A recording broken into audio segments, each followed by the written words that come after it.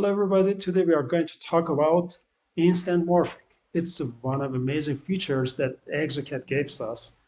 And as you can see, you can deform the teeth to adopt the best looking and best function that it could give us.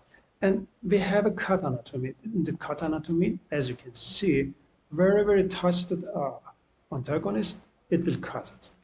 And if I want to show you what's happened, I can give you this distance and look, it will cut any kind of intrusion. And of course, I prefer the morph anatomy because it's far better. You can do it dynamically in case that you use the articulator or in case that you have a system that is not fast, you can do it later. And because everyone is special, it's better to use a special anatomy for each person, not using one just generic saying for everybody.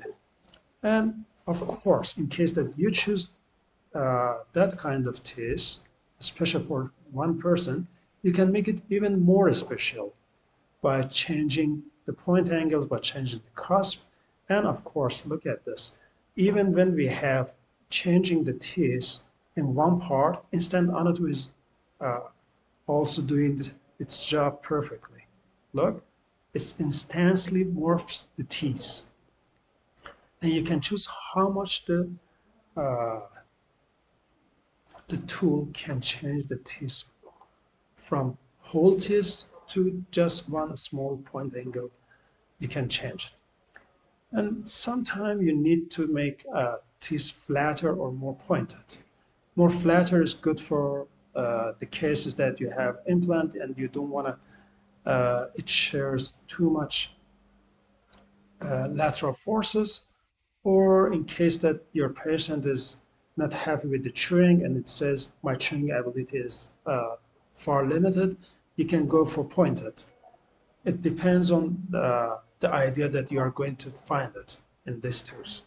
Okay, and in both ways, of course, instant morphing helps you to have better, faster, and more accurate restorations. Thank you.